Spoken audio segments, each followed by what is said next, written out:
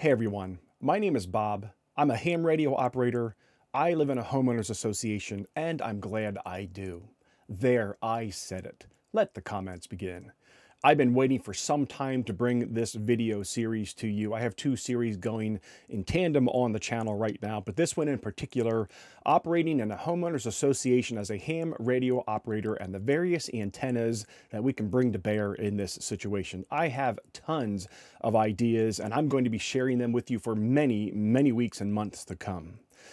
Now, there are going to be ground rules during the course of this particular series, and instead of rehearsing them at the beginning of every video, that would just be, a waste of everyone's time. We're going to get them right out of the way now. At the end of this video, I'm going to talk to you about why I'm glad I live in a homeowners association, even though I have restrictions on antennas.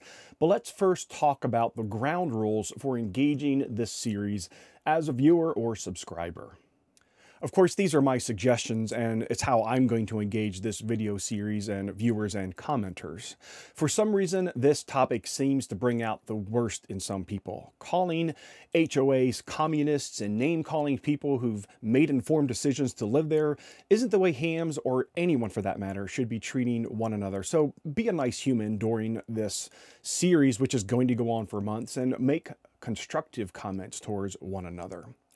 The second thing is that this isn't really going to be a debate on whether or not OTARD applies to or protects us, or if the FCC protects us. That's not the purpose of this video. We're going to talk about antenna ideas to operate in all sorts of situations and springboard off of those ideas to help one another out. Let's face it, every antenna is a compromise of some sort. The best antenna may not work in your particular situation. So what antenna will be useful in your working conditions? If you have suggestions, leave them in the comments below, or join the HOA Ham Facebook group that's in the comments below, or I should say in the description below, and share your ideas. And perhaps somewhere down the road, after we get several of these videos out there, we can figure out a better way to get together and talk collaboratively about this. Make a positive contribution about how you can help out your fellow hams in operating in the restrictive environment that they might find themselves in. I work 100 watts single sideband voice almost exclusively. So anything I say about the antennas that I'm talking about in the coming weeks and months, that's the basis upon which I'm making an analysis or a recommendation. I might throw a QRP rig in there, 5 watts, 10 watts. I might get the G90 out, but I'm always operating single sideband voice, and that's how I'm talking about and using my antennas.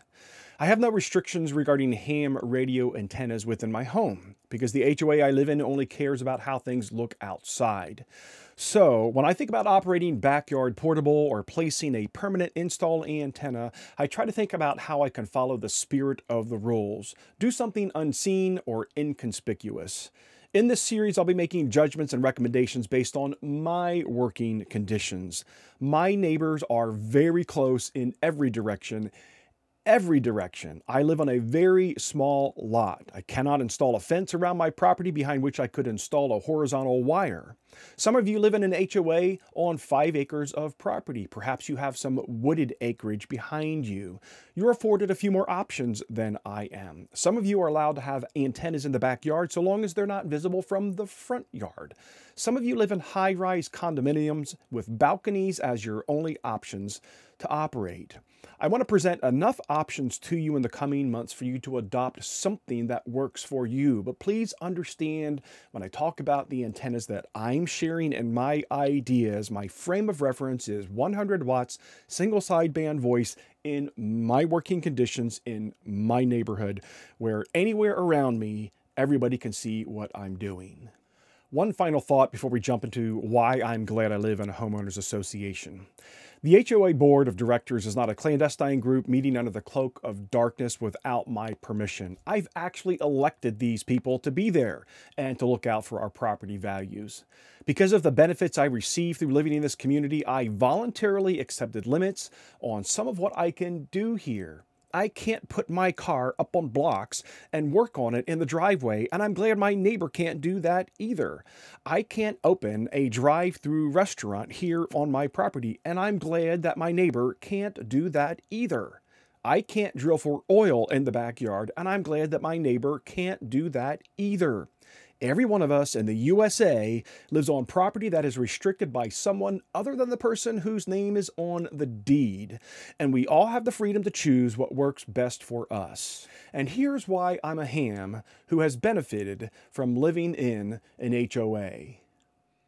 When my wife and I purchased this property about 5 years ago, I wasn't a ham radio operator. That happened sometime shortly thereafter, so I really didn't know what I was getting myself into, but I knew I was restricted as soon as I decided to become a ham. I remember reading thoroughly the covenants and restrictions when we bought this property, and I was happy to sign up for them because I agree with what they're trying to do to protect my property value. So I knew going into being a ham operator, I would have a challenge in operating. And understand, I was coming into this at the solar minimum. And when you see my first antenna that I talk about as my favorite antenna operating in a homeowners association, you're going to see a pretty impressive QSO map. And that was mostly at the solar minimum. I have enjoyed the challenge of learning how to operate as a newer ham with the restrictions on antennas. It's been quite fun for me. So I don't know why people get all upset about this topic. Quite frankly, it taught me how to POTA. No one had to take me to a park and show me how to set up my portable antenna. I have done it previously double-digit times in the backyard. As a matter of fact, I frequently talk about operating backyard portable. It taught me how to POTA, other than learning the exchange and managing a pile-up, because I can't typically get a pile-up here operating out of the QTH. I've done it a few times on field day on 100 watts and my 73-foot end fed. But operating here, backyard portable, setting up, tearing down, setting up, tearing down, it taught me how to POTA. I can go portable anywhere, could probably even do a SOTA because I've really been working on some small and lightweight antennas. The next thing is I learned digital as a result of operating here. There were times where the bands were just absolutely dead. There was also a time where I had to tear down the shack. I've torn down the shack twice now. The build-up the last time is pretty impressive, and you're going to be seeing that in some coming videos. Because I'm working here in an HOA and sometimes have to use compromised antennas, one time I decided, you know what, I should really check into this digital thing. And yep, I do operate digital using the internet. There comes the next debate. So with my HT, my hotspot, and the internet, the world is my oyster. I can operate anywhere, get into all kinds of talk groups, cross mode, be on all the digital modes. I learned that primarily because I live in an HOA and I wanted some options for when the bands were dead and my 100 watts and my compromised antenna wouldn't get me out as far as I wanted to be. And here it is, the single greatest reason why I'm glad I'm a ham radio operator living in a homeowners association. It has made me prepared.